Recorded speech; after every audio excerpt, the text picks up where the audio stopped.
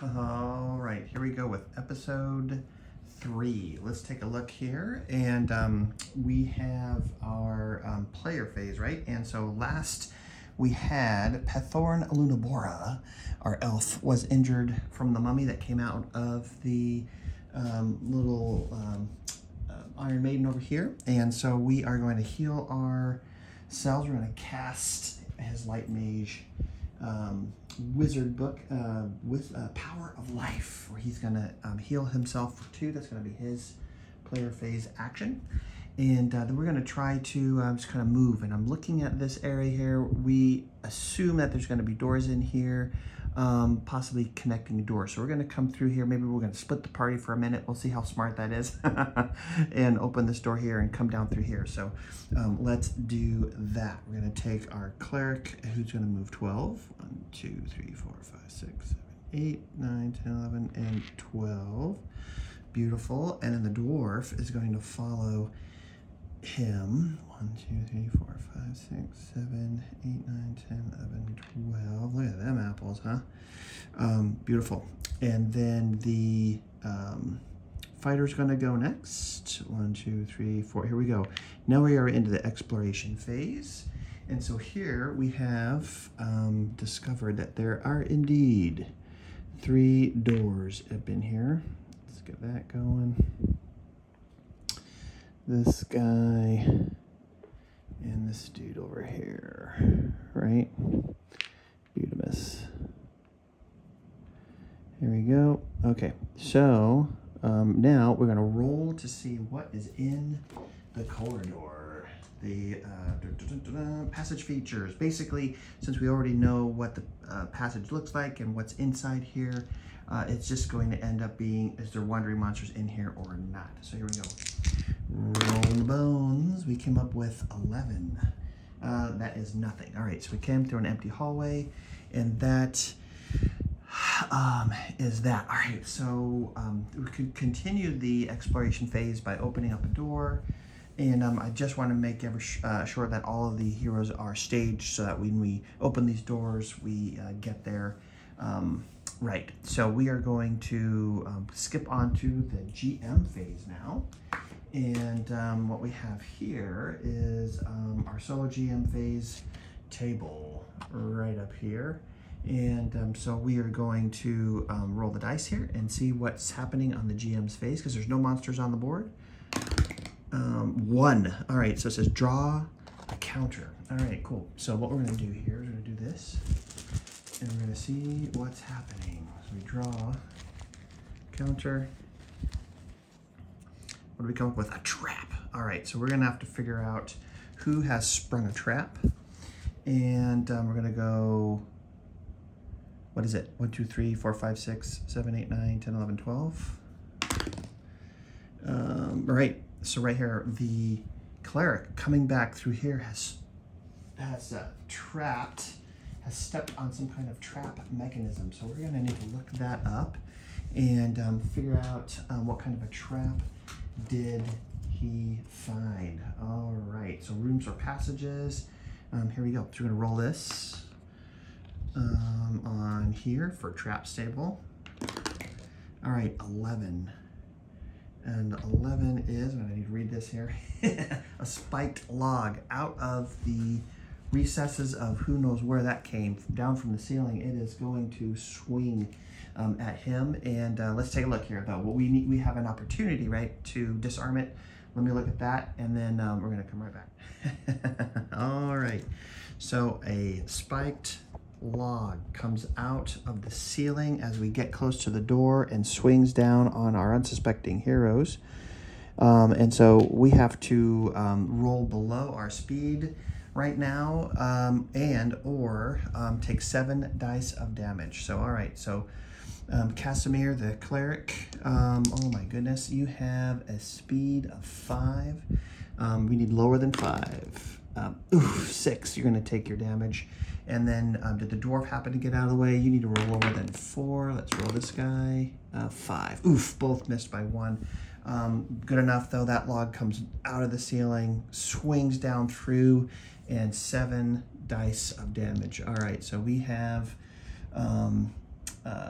7 dice of damage. Holy moly, let's see how this works out. Whew. All right, so that log comes swooping down here out of the rafters at both of these fellas. They are not able to get out of the way. Each has 7 points of or 7 damage dice coming towards them. We're gonna roll straight toughness rolls here. Toughness of 10 for Casimir. Let's just roll and see what we get here. So we need 10s or better to hit him up. There's a critical damage. There's a damage. And that is it. So 2. All right, so we're going to roll on the critical damage, see if there's another opportunity for more damage. No, all right, so he's going to take 2 damage there. And here we go. Beautiful. Now, the dwarf. Dwarf has a toughness of 6. Here we go. So 6s or better. Oh, Mr. Dwarf. We get another damage. Another damage. Throw that guy. That's damage. Oh no. Oh, yeah, he got absolutely hung up with that. He has 6 wounds total. And let's see, he is a brute. So let's just see how many we are looking at here. So we know that we have 1, 2, 3, 4 damage. We're going to roll for the critical here. And that wasn't all, that was it. So 5 points of damage. Oh my goodness gracious. So he gets just absolutely trounced by that log that comes down through and, oh man. So there we are. So the log is down and the trap has been sprung and there we go. So that was an incredibly dangerous GM phase right there. And man, we're gonna lick our wounds here a little bit and see what else we can do here. Let's see if we can't pause a moment because we're gonna cycle back around to the player's phase again, right? And what do we have here? All right, so we assessed the situation. We looked and the light wizard's spell from our elf up here, he has already used his healing spell. And so we are going to actually use a fate point, right? For our dwarf. I think it's prudent this early on to use a fate point.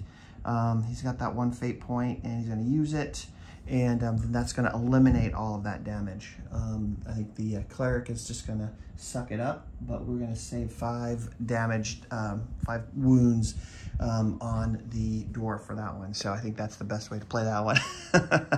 So there we go. So all right, so now player phase again. All right, so we are in position here on this side. We are going to bring the elf now down into this zone here. We're going to move the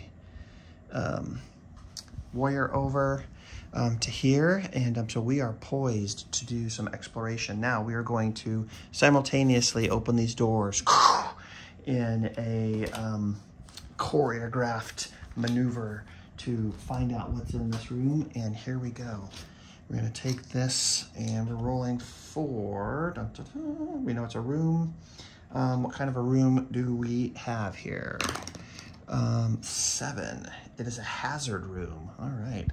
So now we're going to roll on hazard table to see what kind of a hazard room we definitely have in here. All right. So that is 15. My math is correct. What do we have here? A magic circle is in here. All right. Fantastic. So let me see where we got one of those dudes hanging out. Okay, here we go. The magic circle has appeared in the room. We are going to come through. I think the elf and the warrior are content to just stay where they're at currently. The dwarf is going to come in, and the cleric is going to come in. Speed of what?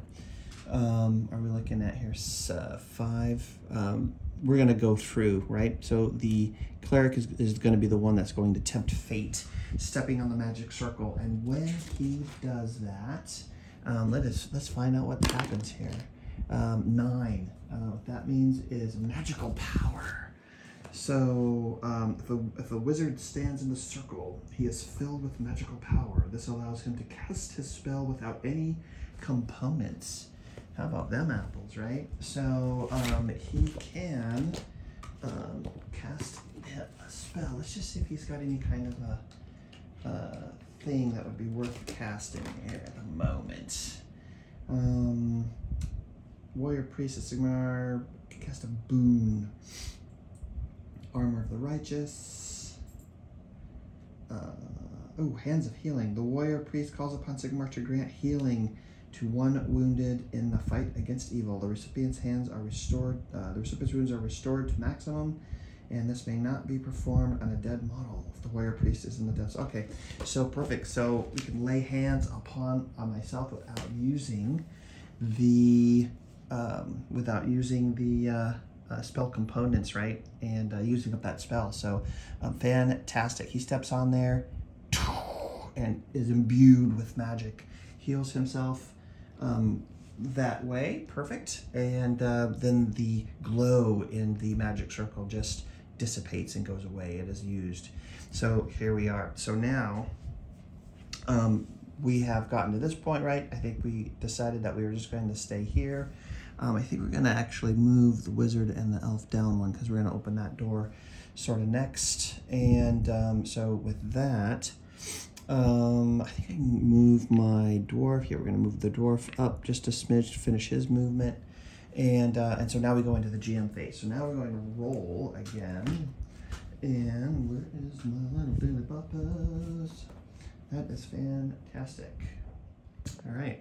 Here we go. GM phase coming up. And we're going to roll the dice to see what happens. 1. It's another draw counter. Oh my goodness. There we go. Let's see what happens. And then we have here an ambush. All right, so with the ambush tokens, what happens there is play at the start of the first upcoming combat turn. So next time we get a monster situation happening, they're going to be joined. So we're just going to put that up there to kind of keep that sort of in our field of view so that we don't forget it. Ambush is coming along with the next group of monsters, so we'll see how that goes. All right, GM phase is done. Player phase is happening. We're going to go ahead and dwarf's going to walk out. The cleric's going to walk up, and here we are. That is our player phase. And then we're going to go through the exploration phase. We're going to open this door and kind of see what's in there. So here we go. And open that door. It's a room table. Come on. 7. Oh man, it's another hazard room. So let's roll on the hazard table and see what we got this time. All right, we have 12 as our roll. And that, my friends, is a grate.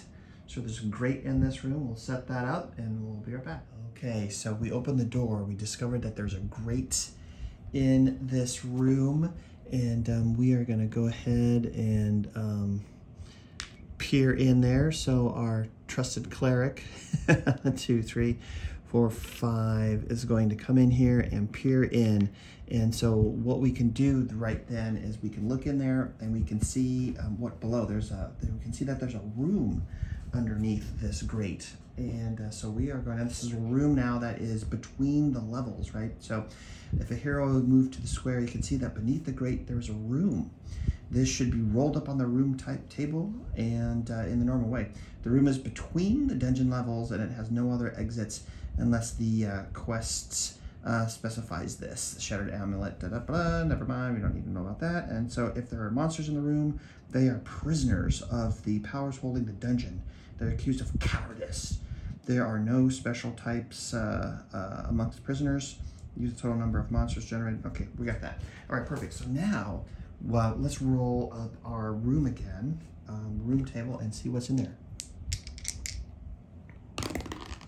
Number 1. It's a normal room. So there is underneath there is a normal everyday room. So, I don't think we need to investigate it, but there it is. So we look down there, there's an empty room in the grate.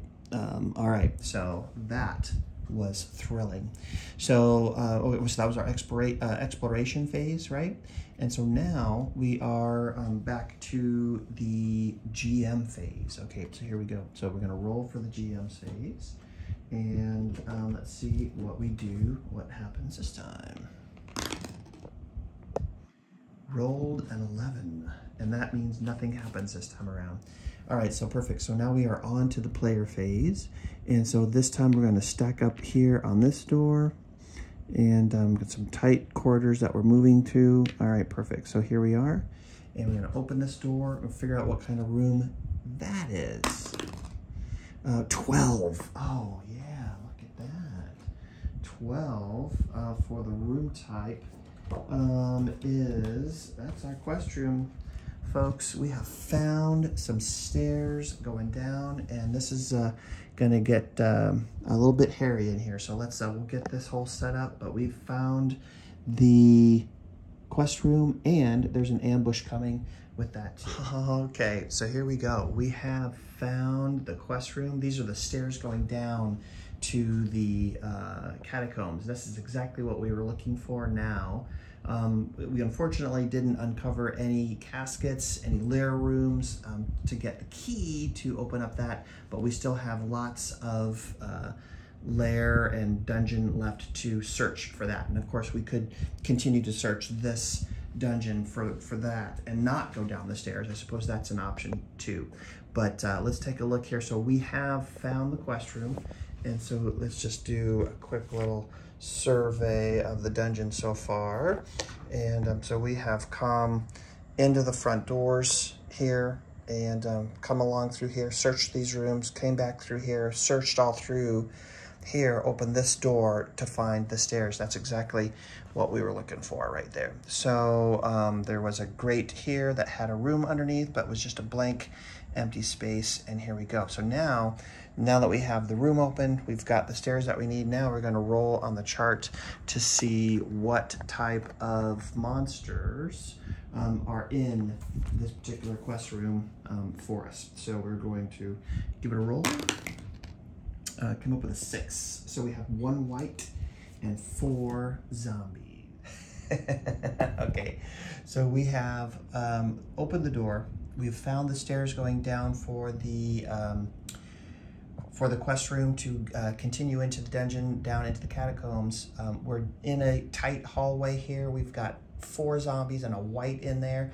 We also have the ambush token. Remember, we drew that. So we have to roll on that next. And those monsters are going to be coming in from that doorway right there. So we have definitely got our work cut out for us. So let's take a roll on the wandering monsters table and see what comes up here. What are we going to add to the mix? 1. 2 more zombies are coming up. So we are going to do that. Holy moly. So just coming in here just like that. Are going to continue to rate us. Oh boy. All right. So, well, okay. So we do have sort of a advantage where we can kind of bog that doorway, right? And kind of keep them at bay. So that is something that we might do right now. So we're going to start our combat phase, and then here we go. We're going to roll initiative, and then we will be on to the fight. All right, here we go. So we're going to do the dice with the white letters for the heroes, black heroes for the monsters for initiative.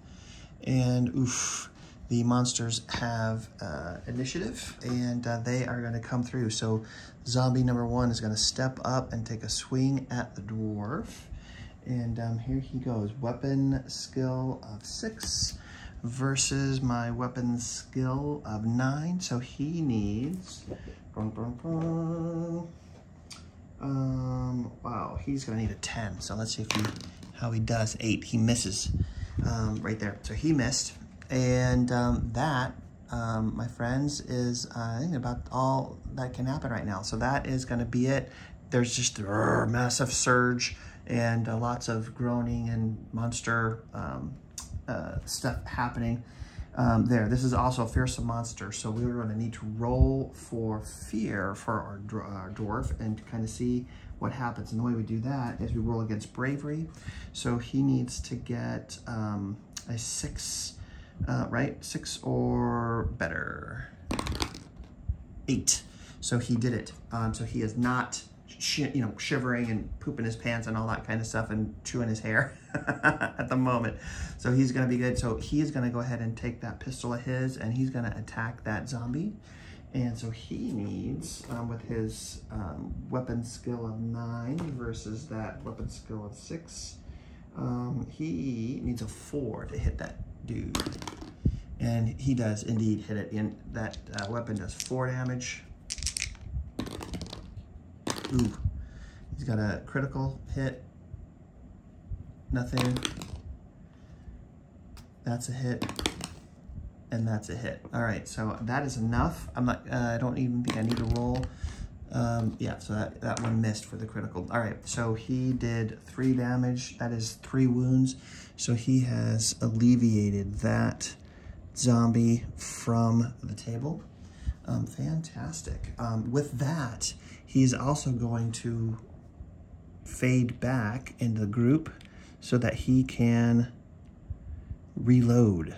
But he's gonna come back here, and we've kind of loosened up the group a little bit, but our I'm wondering, yay, if we should, yes, the cleric has got to come in and cast a spell, right? So the cleric can move up. That's exactly what we're gonna do. So check this out.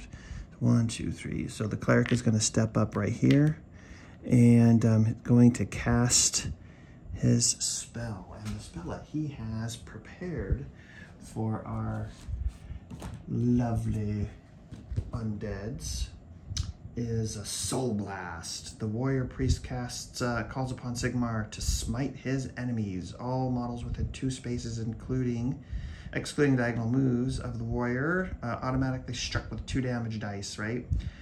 4 damage dice are inflicted against undead or demons. All are undead, so it's 4 damage dice on each. And so we are doing, it's within 2, right? So 1, 2, so it's all of these right in here. Gonna get 4 damage dice, like so. All right, wow, that is great. That's exactly what we needed to do. So, all right, let's take this guy first. 4 damage dice coming to him, and we've got 2. He's toughness is 4. All right, so 2, right? There's a damage. There's a damage. And so he took 2 points of damage right there. So we will mark that cat right there. He's got 1 left. All right, this next zombie up here is going to take his, and that's 1, 2, 3, 4. This guy is killed outright, just like so. That was 2 zombies that have been killed so far. All right, now we go 1 more zombie coming up. 1, 2, 3, ooh, and 1 is a crit. So that is really enough to kill him. Let's just see. So cleric just walks into this room, soul blasts, and zombies are just exploding all over the room. All right, now our white. The white is a little bit of a different character. That character has, here he has a toughness of 5. Let's see how he fares. 1 damage, 2 damage, 3 damage. So that was 3, right? The white has 3 wounds as well. So that definitely is a way to clear out the room. Hey, let that cleric go. All right, so we are moving in the right direction all of a sudden. Odds don't seem as horrible as we thought they once were. All right, so there we go. So now that is his move. Warrior is going to step up and move in to here, and he's going to go ahead and attack that zombie. And the warrior, let's see, the knight, weapon skill of 9, and he's going to attack the zombie, weapon skill of 6. 8 is definitely more than enough to hit. And then he is going to do, he has 4 dice damage with that fancy sword.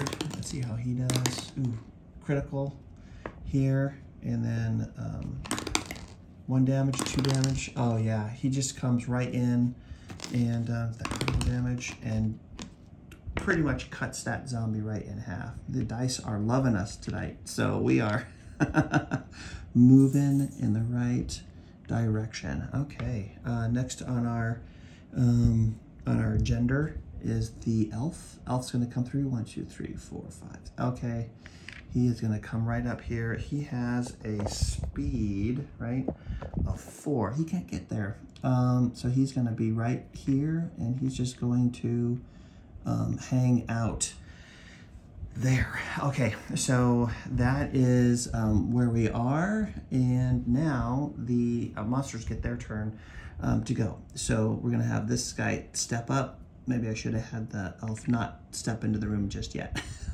Zombie's gonna step through the door, take a swing at the elf. The elf has a weapon skill of 10. So, ooh, 10. What did he need? The zombie was rolling a against weapon skill 10, and he has a weapon skill of 6. So he needs to get. Ooh, he hit.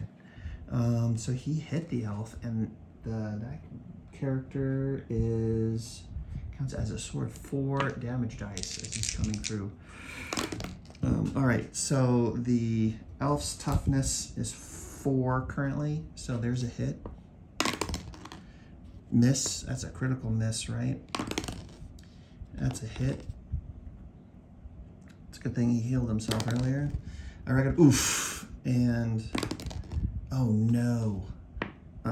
That took him right back down to 0. Okay, so here we go. Didn't use fate before, so we are definitely going to be using our fate. This time, all of that damage is going to be reversed. So the elf utilizes his fate, dwarf has used his fate. We still have the knight and the cleric with their fate points there. So that's that. All right, this zombie's gonna come up here and attack the cleric with a 9. And let's see, the weapon skill of 8. Let's see where we at. 6 versus 8, right? 9. Ooh, he hit him. And so let's take a look. He's got a 5, toughness of 10. So he's got his work cut out for him to try to get through the cleric. Oh, he does. He does with some critical damage. And see if there. So cleric takes a point of damage on that hardy dude. All right, here we go. All right, so now it is the character's turn. Dwarf is going to reload his weapon. That's going to be his turn for the player's turn. The knight is going to go ahead and attack. Here, 10 definitely hits. Rolling against toughness. Oh, critical. 1, 2, 3. 3 damage plus the critical. Another damage. Easily slays the zombie. There we go. Oof. Man, what a battle. Okay. Cleric stepping up, hitting the guy on the stairs. Oh, and critical hit. Fan-flippin-tastic. So, all right, that is automatically going to just crush this guy. Well, we're just going to roll it all out. And this guy's dead. So, dead as well. Whew. Holy bull. He only needed 1 damage anyway to finish him out. Oh, boy. So we did it. We got through it. We're going to calculate the...